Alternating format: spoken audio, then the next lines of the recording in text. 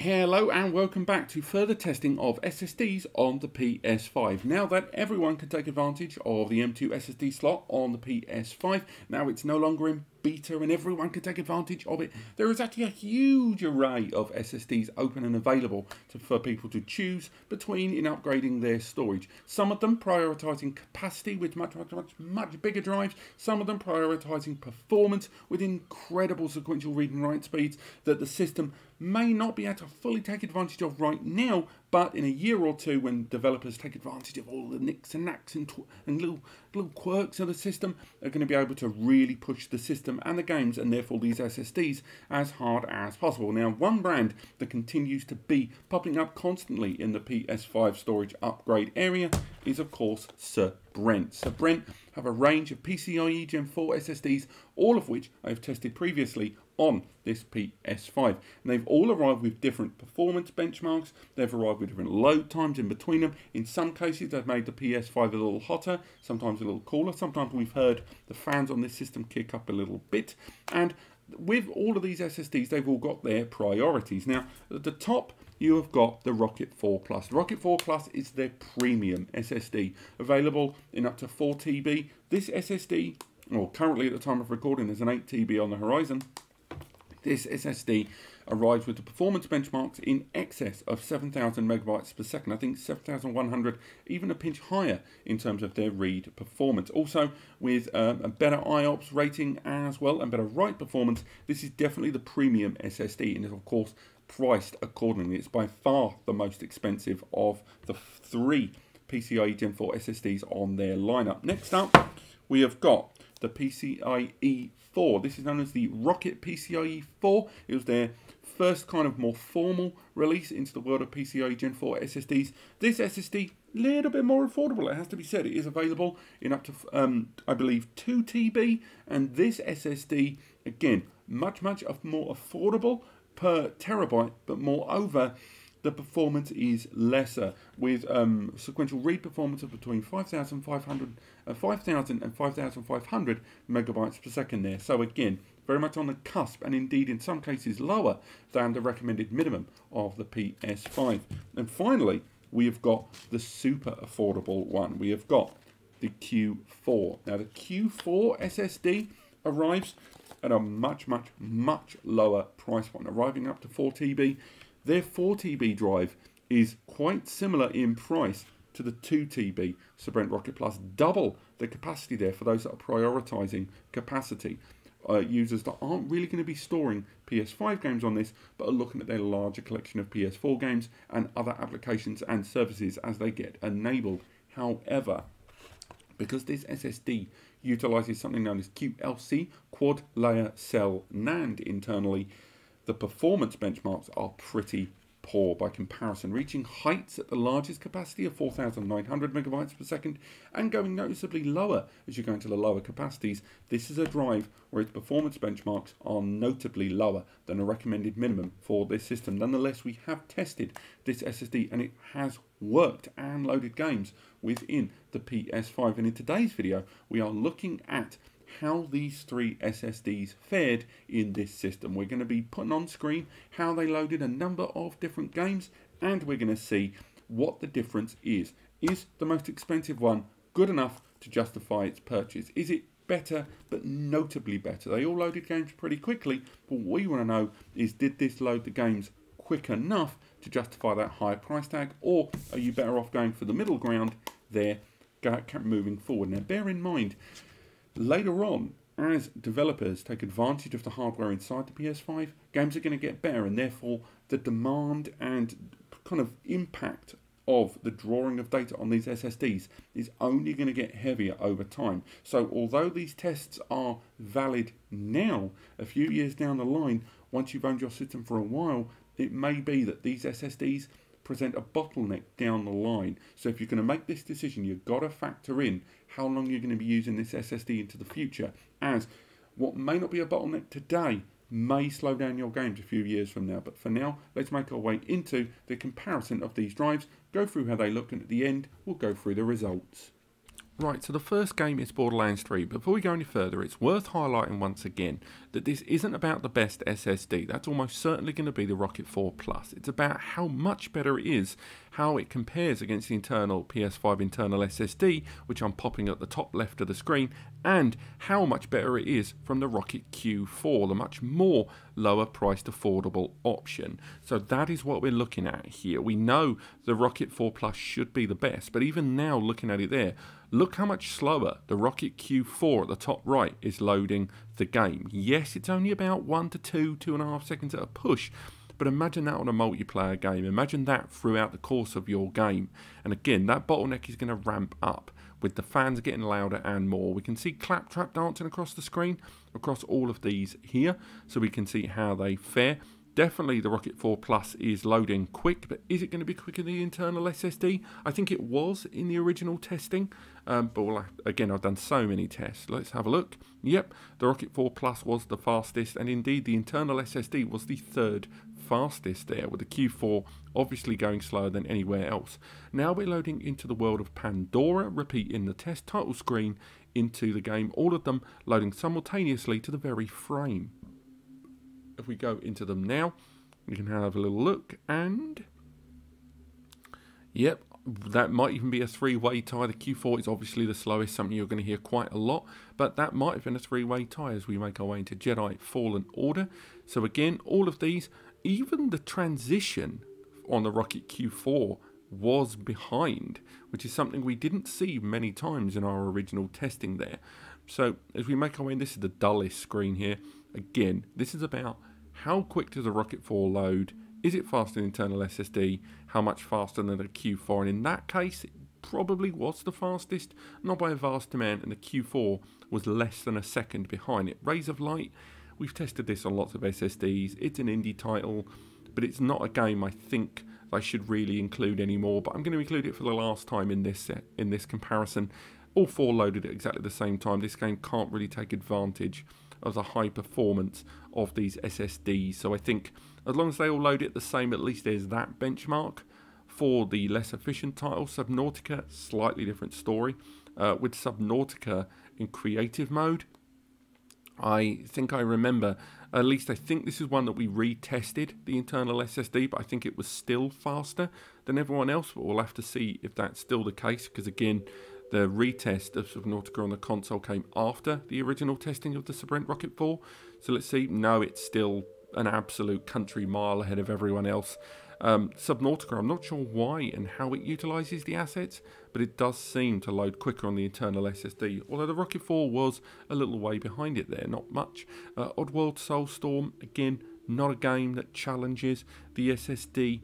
If there are differences, we've seen them, they are tenths of seconds, absolutely tiny, and in this case, I think if not all at the same time, then pretty darn close in between them. So again, although the Rocket 4, we're going to count the scores at the end, again, we are looking at disparity between them as well. Hitman 3 loading into the Dartmoor area on a custom mission, so we don't have to deal with the opening cutscene cinematic. We can carry on here, and again, Q4's behind. I feel like the internal SSD and the Sabrent were largely identical there. We'll have to wait and see. I know I dicked around a bit on a few of these in terms of playing around with the camera and stuff. But as we carry on into the next test, we can have a little look at Terminator Resistance. And with Terminator Resistance, we've included that cinematic, and I think this is one of the games where the glaring inconsistency became very apparent on the Q4.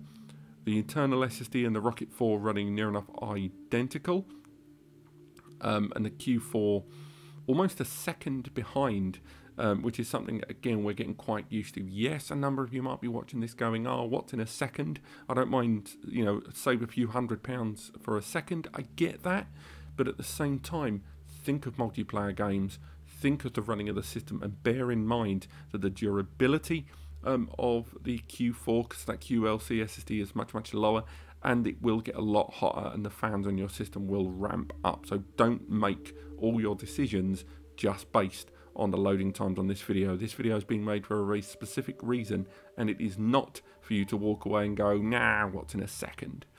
But for me, the internal SSD and Sabrent, once again, absolutely tied to the bone. Can't really doubt them there. So we'll carry on moving on. The Q4 took forever to load that game as well. That delay just got bigger and bigger. No Man's Sky, another game I believe the Q4 did particularly struggle. They all still have the drop in frame rate here, early doors, that they all seemingly have. That drop there. I think this was another one of the times that No Man's Sky kind of dropped my character into thin air. I can't remember if that was the case here or not. I have tested a lot of games and a lot of SSDs. But from what I can see there, no, they're all seemingly okay. The internal SSD and the Sabrent, the Rocket 4 Plus, I should say, seem to be fine. The Q4 massively behind there. And now into our second to last game, which is of course Red Dead Redemption 2. Again, massive game, 110 gigabytes.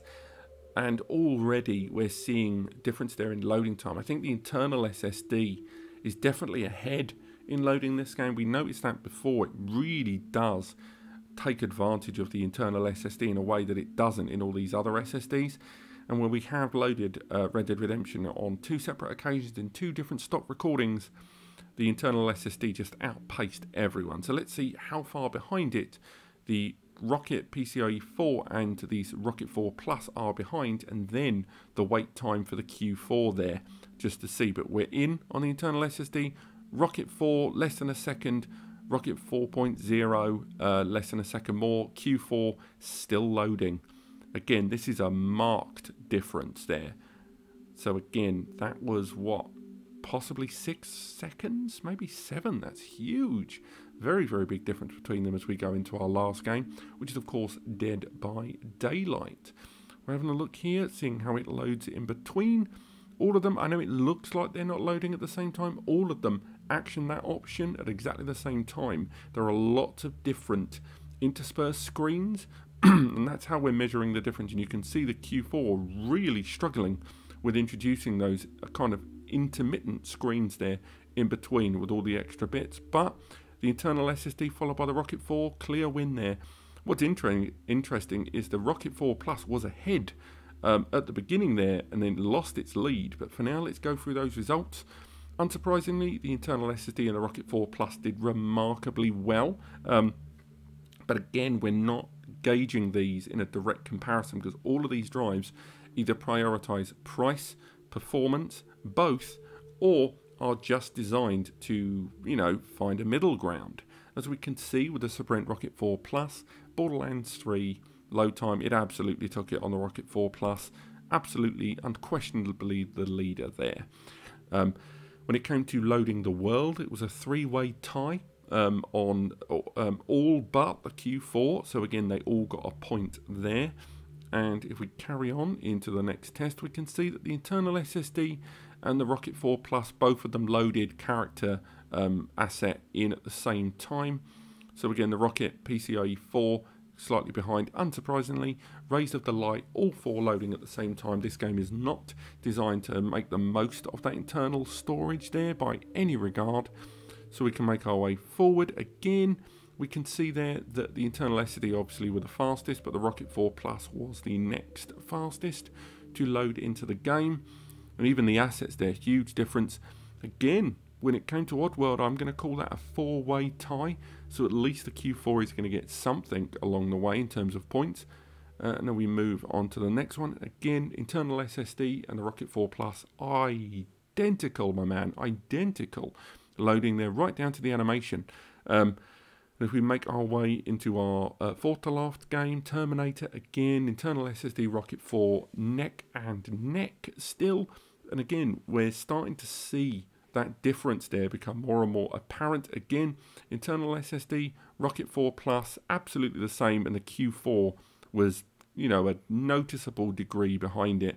But the real disparity, of course, there was on Red Dead between them. Internal SSD had already loaded by almost a second before the Rocket 4 Plus, but still nonetheless, the Rocket 4 Plus takes a point, at least against the other SSDs. And finally, on Dead by Daylight, a 3-way tie on those different SSDs, the Rocket 4, the PCIe 4, and the internal SSD altogether. And although we are looking at the points here on screen, again, the Rocket 4 did outpace the internal SSD on 3 different occasions for our tests. The reason I include the scores here is not to be damning in any way, but just because it's important to recognise that there's a reason the Rocket 4 is lower in price. It is because of that NAND being a lower quality QLC NAND.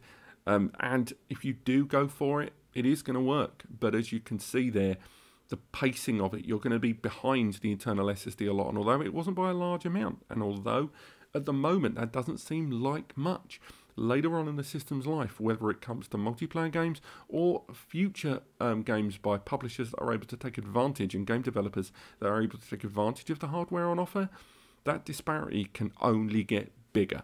And that's something worth bearing in mind. The Sabrent Rocket 4 PCIe that one, the PCIe 4, did well enough, but still it was enough to be noticeable in terms of a difference compared with the more impressive, faster SSD. There's something to keep an eye on. But still, this has been a breakdown and comparison of each of the Sabrent PCIe Gen 4 SSDs, and I hope this helped you decide not only on which SSD you should buy, given that all four are still working on the PlayStation 5, even when it's out of beta and now in the full release, but I hope this helps you understand where those price differences live, and if you are going to prioritise capacity over performance, where you are going to be compromising in ways not just standard numbers on the end of a spec sheet. But thank you so much for watching. I hope you've enjoyed this video. If you have, click like if you want to learn more about these comparisons as we look at different SSDs, and of course network attached storage, data storage in general, everything to do with data. Do click subscribe. All the products that I've talked about today, all of the SSDs and some recommended heatsinks for your PS5 are linked in the description, along with some guides to help you make the most of the storage on your PS5. But thank you so much for watching, and I will see you next time.